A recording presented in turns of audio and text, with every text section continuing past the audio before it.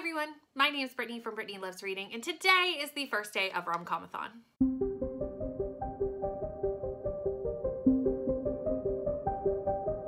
It is Monday, February 13th, and I am going to be reading 7 romance books in 7 days for Romcomathon. If you don't know, Romcomathon is hosted by Michelle from Michelle's Libraries, Aoife from Pretty Purple Polka Dots, and Bree from Four Paws in a Books. And if I'm correct, this is the 3rd round of Romcomathon. Pretty sure. It is a week to read rom-com books. There are 7 prompts for this readathon, and you could double up, but I've decided to be extra and do 7 books in 7 days because why not? Why not? Basically, since Christmas, I have been in a romance mood. I was reading holiday romances, and I do that kind of every December. I love holiday romances, and I want all my Christmas reads to feel like Hallmark Christmas movies. And usually I read those for December, and then I don't really pick up much romance for the rest of the year. Well, this year has been different. I have read so much romance this year, and I'm enjoying my time with romance, so this is the perfect time for this readathon. Now, like I said, I will be doing 7 books in 7 days for this readathon. However, this first day is a little bit different because the book that I'm reading is actually for a kind of secret-ish video project that will be coming out the video after this one. So this comes out on Thursday. This video project comes out on Sunday. So I will be telling you what I'm reading and what prompt I'm reading it for. I'll also come back and give you my star rating for this book, but that's about it. I'm going to leave all my thoughts for the other video.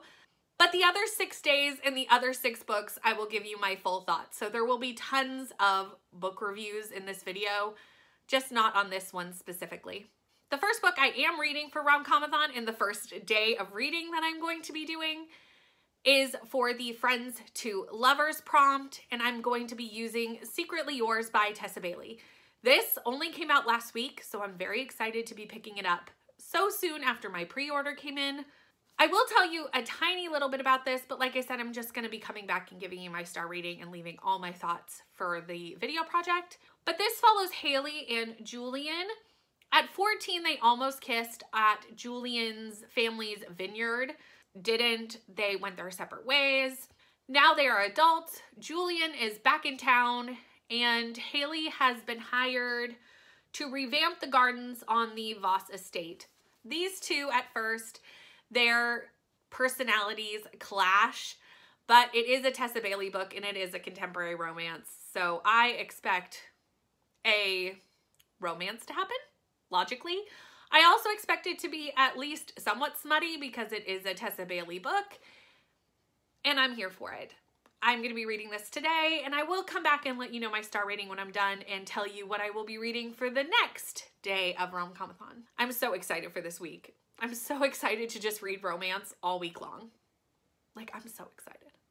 It is Tuesday, February 14th. Happy Valentine's Day, although by the time you've seen this, it will not be Valentine's Day any longer, but it is the 2nd day of Romcomathon. Did I finish Secretly Yours on the first day? No. Did I finish it this morning? Yes, I did. So I've officially read the first book for Romcomathon, and I'm going to give this 4 stars. Again, like I said earlier, you'll see my full thoughts in the next video that comes out. But I am going to give this 4 stars, and I'm excited to read the 2nd book in this series. That being said, it is the next day, and with doing 7 and 7, that means I need to read another book today. And because I got behind yesterday, I am going to read the smallest book on my TBR today just to kind of play a little bit of catch up. I do have sprints tonight. It's Tuesday night sprints with friends tonight. I do those every Tuesday night on my channel. So I do have time to read, but I just don't want to put too much pressure on myself where I spent like already 2 hours this morning reading Secretly Yours. So I'm going to go with the smallest book on my TBR for the week. And that is for the prompt of dual POV. For that, I will be reading The Honey Don't List by Christina Lauren. Plus, is this not the most Valentine's cover that I could ever pick up for Valentine's Day? I think it was meant to be. So this follows Cassie. Cassie has been working for a home decorating couple. They have a TV show. They're kind of like the Chip and Joanna Gaines type people. Cassie has worked for them for years. And this follows Cassie. It also follows James, who has been hired to be a structural engineer on a job that, again, this design couple who is Melissa and Rusty Tripp need. The only problem is Melissa and Rusty Tripp, this ideal home decorating couple, do not actually like each other very much. And there's a lot of drama behind the scenes, and Cassie and James have to deal with this drama. This is a romance, so I expect something to happen between Cassie and James while they are trying to deal with the drama of their employment. That is what I'm anticipating from this book. This is my 4th Christina Lauren that I've ever read. I've given 2 5 stars and a 4 star, so I have very high hopes for this book. This is the 2nd one I've read this month. So I actually have really high hopes for this book, and I'm excited to get to it. It's been on my shelf for at least a year, and it's perfect for Valentine's Day. I finished the Honey Don't List by Christina Lauren last night on Sprints. It was very late. It was like 11:30, almost midnight. So I figured I would just update you this morning. I am so sad, but I didn't like this. This is the first Christina Lauren that I haven't liked, but for some reason, this just didn't sit with me. I'm gonna end up giving it 2 stars.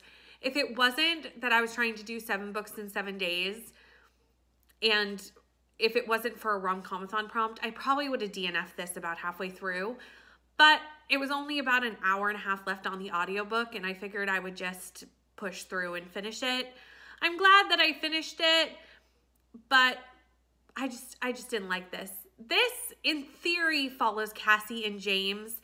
Cassie and James are both basically assistants to this designing duo couple, very similar to a Chip and Joanna Gaines, I think I said that earlier, situation. You would think that was the main plot point, but it's really, really not. We don't follow enough of our main characters for me to really understand their relationship at all. And then by the time they fall into a relationship, it feels really rushed and kind of just doesn't make sense to me how that progression of the relationship worked. And I think it's because there just wasn't a focus on their relationship as much as you would expect in a contemporary romance. There was a lot of focus on this design couple and their drama. And it's not just that they are irritated by each other, like their marriage is falling apart. In the first like 10 pages, one of them cheats on the other one, and we find out that this has been a continual thing. There is just so much drama with this couple, and that is at least 50 to 60% of the book. It's almost like they are the main characters, but they're not. And I just didn't care about their drama. I didn't care about their relationships. I wanted to know more about James and Carrie, who are the assistants, but there wasn't enough of it there. There just wasn't enough of it there. The other issue, which is not really an issue with the story, it was an issue with the audiobook. This is narrated by 2 different narrators, a male narrator for James and a female narrator for Carrie.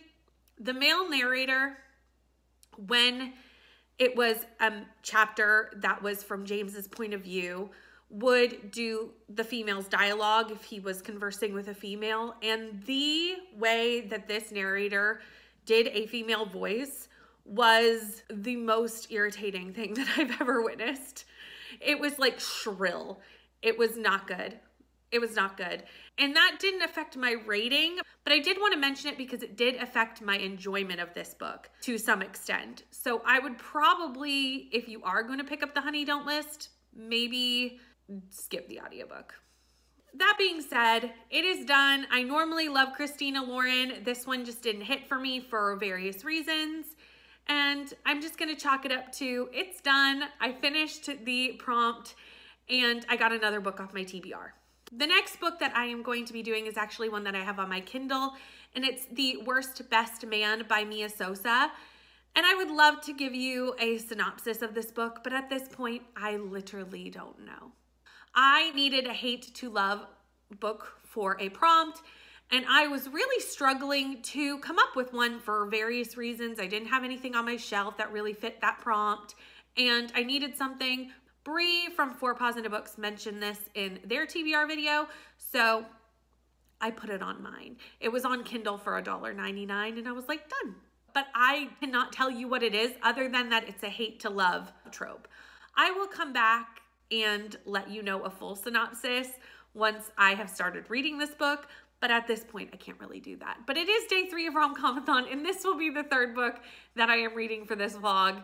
And like I said, I'll update you on exactly what's going on in this book after I've read it. So I finished The Worst Best Man very late last night on sprints. And this is, again, by Mia Sosa. I really liked this book. It was a 4-star for me. Really interesting. I don't think I told you anything about it because I didn't know last time I spoke to you. So this follows Carolina Santos, also known as Lena. Lena, 3 years ago, was stood up at the altar by her fiance. He ran away from their wedding and didn't even have the backbone to tell her, and sent his brother, who was the best man, to tell Lena that he was not going to marry her. Fast forward 3 years, Lena is now trying to get a job at a high-end hotel chain as their wedding planner. The owner of the hotel is asking 2 wedding planners to basically put on a presentation to see who's best for the job and use the ad agency that the hotel uses to help them do this. The people who are assigned from the ad agency happen to be Andrew, who is Lena's ex-fiance, and his brother Max, who is the best man who told her he ran away at the wedding. Lena gets paired up with Max for this project to get this dream job of hers, and it's definitely a hate to love romance. Lena is dead set on making his life hell because he basically was the messenger, but also Andrew, who was the ex-fiance, had kind of made it sound that Max talked him out of marrying Lena when he ran away. So there's a lot of layers to this. Lena is a first-generation Brazilian American, and her family is from Brazil, and there is so much of Brazilian culture in this book that I was learning about and so intrigued in. I loved the culture in this book. It was so fun and so interesting to read, and it really made the atmosphere of this book just excellent. I really liked the play with Max and Lena, even when they were kind of at each other's throats and kind of making each other's life a little bit difficult. That was fun, but once the romance started, it was actually a really good romance, and you could tell that there were a lot of background issues that made this romance difficult, but they covered them really well in this book, and I enjoyed that as well. Like I said, I'm gonna give it a 4-star. It was a great read for me, and I definitely want to read The Wedding Crashers, which is also by this author, because I've heard it's even better than this one. So that needs to happen at some point. Today, though, it is Thursday, and we are on our 4th read for Romcomathon, and this one is a book that I have heard about everywhere. I'm using it for has a wedding prompt or features a wedding, something like that. This is a book, like I said, it is beloved on the romance side of BookTube, and I am so excited to finally be reading it because I have the FOMO of like, I want to know what this is about. I want to know more. And that is Delilah Green Doesn't Care by Ashley Herring Blake. I'm so excited to pick this up. I have heard nothing but amazing things about this entire series. There is 2 currently out in the series, and there is a 3rd coming out this summer, I believe. Very excited to read this. This is a queer romance, and I am so excited to finally read this book and to know what all the fuss is about, because there's a fuss, and I want to know what the fuss is about. This follows, obviously, Delilah Green. Delilah had kind of a hard childhood in this town of Bright Falls. Yeah, Bright Falls. She swore she would never go back to Bright Falls. She ran away to New York as soon as she was old enough and has lived her life there. Her stepsister Astrid is now getting married and has basically gotten Delilah to come home for the wedding and do the pictures for the wedding. Delilah, while in town, meets Claire, who is a single mother of an 11-year-old daughter, I believe. Yeah, a single mother to an 11-year-old daughter, and is one of Astrid's, Delilah's stepsister's, best friends. This is a contemporary romance. So there is a romance between these two characters, and that is really all I know. I think there is more to this story than just being a romance. I think there's some family angst and things going on as well, but I don't really know because, like I said, I haven't really read the book yet. I did start it this morning, but I'm only 40 pages in, so I certainly don't really have much knowledge of what's going on just yet. This is going to be my 4th book for Romcomathon. I am finally not going to have FOMO about this series, and I'm gonna go read it right now. Right now. Hi everyone, I am just sitting at my kitchen table having a morning coffee. It is the Friday morning of Romcomathon. This week is flying by, but like, I'm having such a fun week. I've basically been jumping in on people's sprints almost every night this week, because I'm trying to read so many books, and sprints is a good way to do that. And my friends have been inviting me, and it's been a fun week of sprinting and reading, and just, I'm having a great time. Today is the start of Neva's 24-hour sprints. If you don't know, Neva does 24-hour sprints, one 24-hour period a month. I do not know how she does it. I applaud her every time, like, holy cow. But I usually pop in for a few hours of those 24 hours. I certainly don't do all of it, and sprint with her for a little while, and I will be doing that today. That being said, last night on sprints, like I said, I've been sprinting a lot this week to get all these books done. Last night on Brooklyn's channel, I finished Delilah Green Doesn't Care. I'm actually very surprised I finished this last night. I kind of thought it would float into today because it is my longest book, but I did get it finished. I put this as 4 stars on Goodreads, but that's because I don't do half stars. If I did do half stars, I would actually say this is a 3.5 rounded up to a 4. I did enjoy this book. It was very cute. I loved the romance between Claire and Delilah.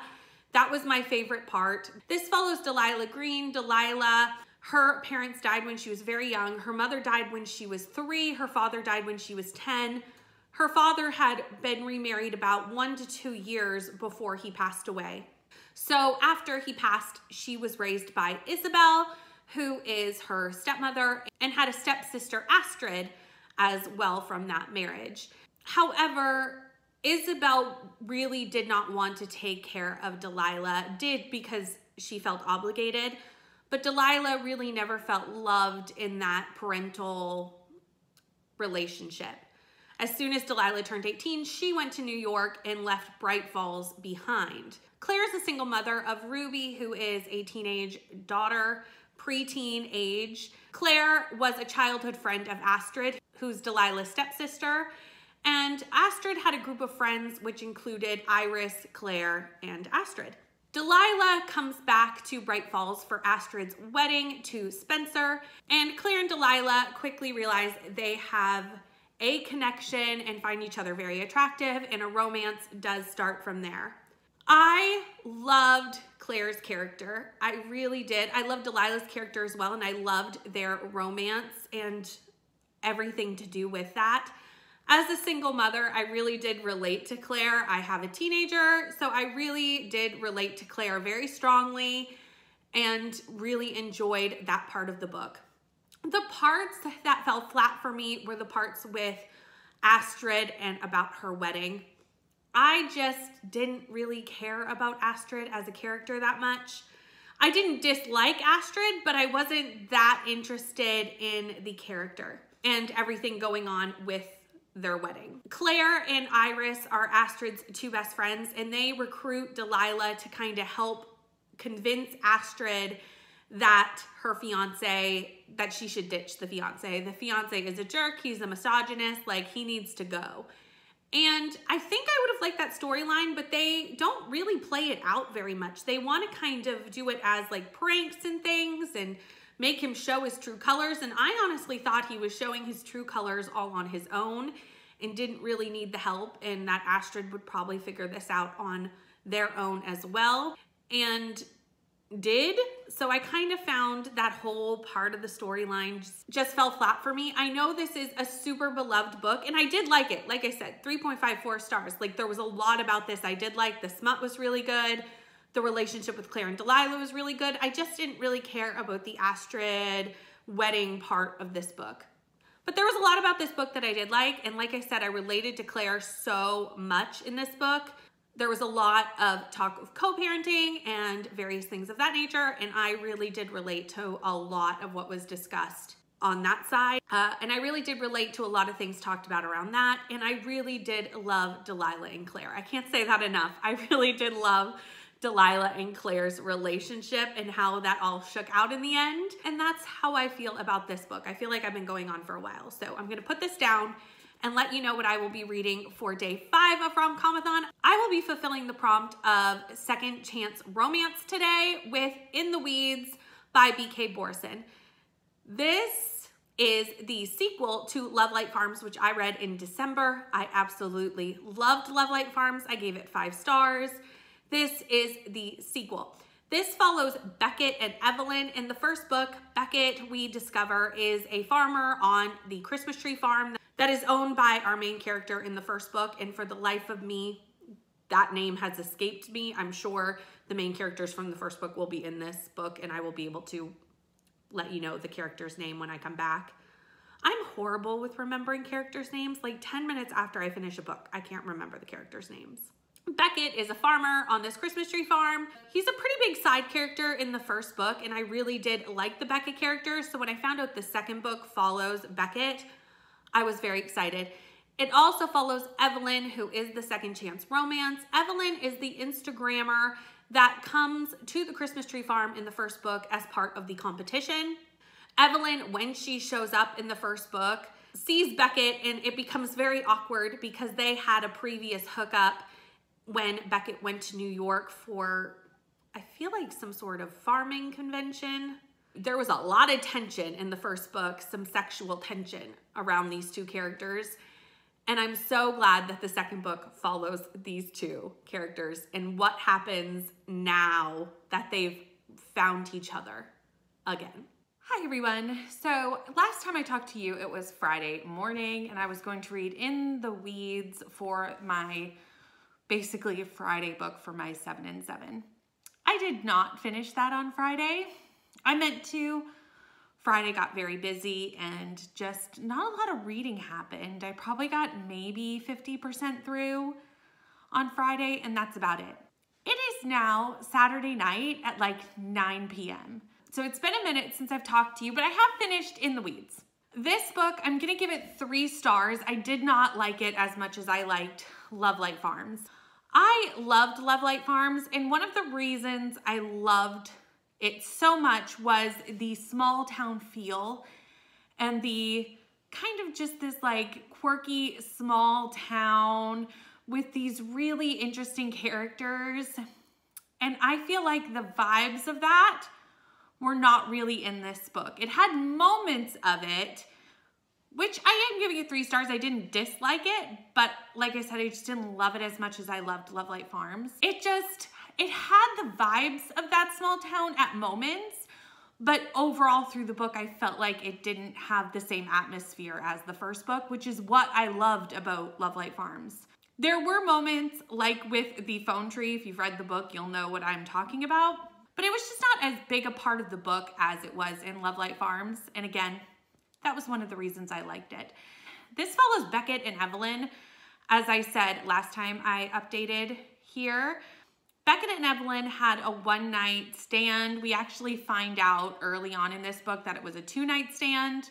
While they were both at various conferences, Evelyn was doing something for her Instagram influencer business, and Beckett was at a farm conference. They have a 2-night stand, and Evelyn leaves the morning after the second night without really speaking to Beckett. Like, he wakes up and she's just gone.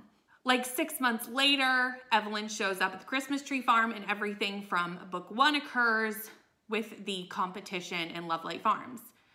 This takes place about another 6 months after the first book, when Evelyn decides to come back to Love Light Farms because she's just unhappy with her influencer life. She's bogged down, she's burnt out, and she needs a break, and she thinks Love Light Farms in this small town is where she needs to return to.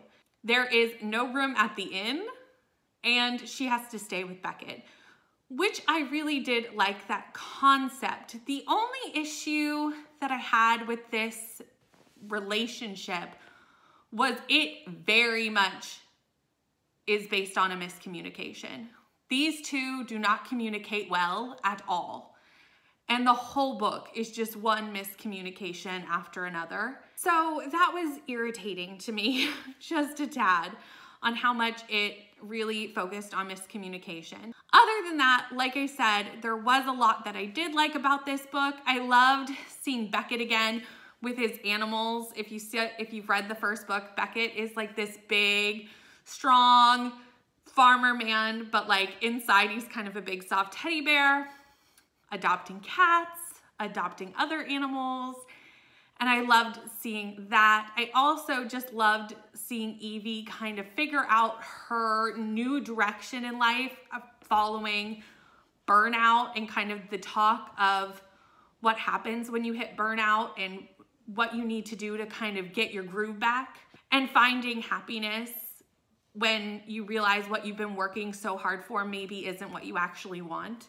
I did really enjoy those topics, but like I said, there was a lot of things I liked about the book. There was a few things that kind of bugged me, and then there was a big missing piece of the atmosphere that I love so much in Love Light Farms. Because of all that, I'm gonna give it 3 stars. I'm still definitely going to read the third book, which is Layla and Caleb's book, because I really do love the couples in here, and I'm hoping there's more of that atmosphere in the third book. Fingers crossed. That being said, it is Saturday night and I should have already been finishing another book right now. I have started it. Earlier today at noon, I was on Margaret Sprints and I kind of needed a little break from In the Weeds. So I picked up my next book and kind of got a little head start in it.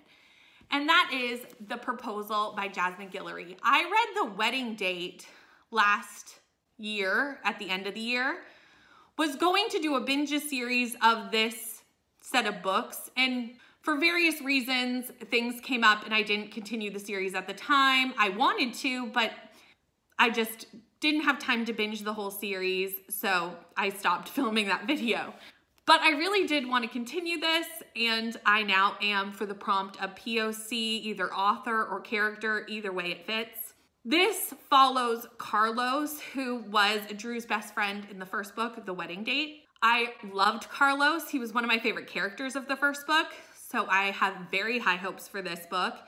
And I am already 120 pages, and it's living up to what I wanted it to be so far, which is exciting. This also follows Nicole. Nicole is proposed to at a Dodgers game in front of the Jumbotron by her boyfriend of 5 months, and turns him down because she does not love him and she suspects he doesn't really love her either. The fans turn on her, and Carlos, who is sitting in the stands with his sister Angela, helps her escape Dodger Stadium. Obviously, this leads to a romance. This is a contemporary romance book. That is all that's in the synopsis though, so I'm not going to tell you anymore. I know a little bit more at this point because like I said, I am 120 pages through. Will I finish this tonight? Probably not. Probably not. I'm hoping to get maybe another 100 pages done tonight, which will leave me with 100 pages to do tomorrow and a whole other book to do tomorrow. But I think that's doable because it is Sunday, and Sunday is a pretty low-key day around here. Fingers crossed, but it should be okay. Hi everyone, it is actually Sunday, almost dinner time now, and I have finished 2 books since I last spoke to you, the last 2 books that I needed to read for Romcomathon. I was so focused on just getting these finished today that I forgot to update the vlog this morning, because as of this morning, I had not finished The Proposal. I had about 100 pages left on that, and then I had a whole other book to read. So it was a lot of reading today, but I'm done. I've got it done, and I'm going to update you on the 2 books that I've read. So last time I spoke to you, I was going to start The Proposal. I have read this entire book.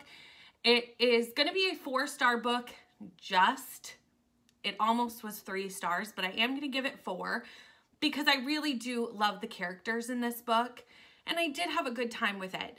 This follows Nick and Carlos. They meet at this baseball game, which I told you about in the last clip, and fairly quickly they start kind of like a friends with benefits relationship. There is almost no actual smut in this book. It's very close to closed door, if not closed door. So it's not super smutty, but it's still a really cute romance. It's very much your friends to benefits romance, where they are going to keep it casual and then people start having feelings.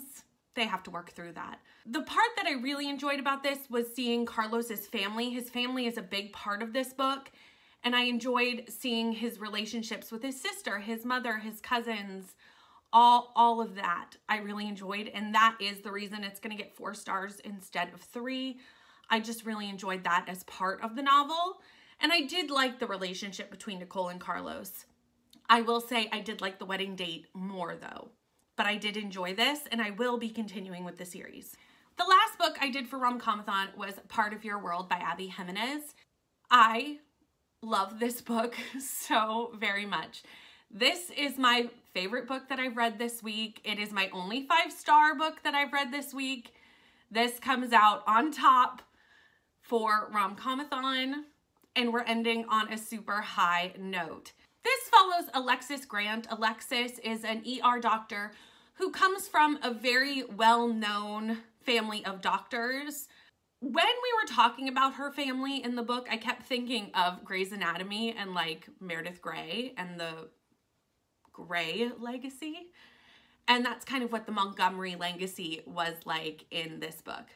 Her parents have huge expectations on her and her brother, and they have to live up to these expectations.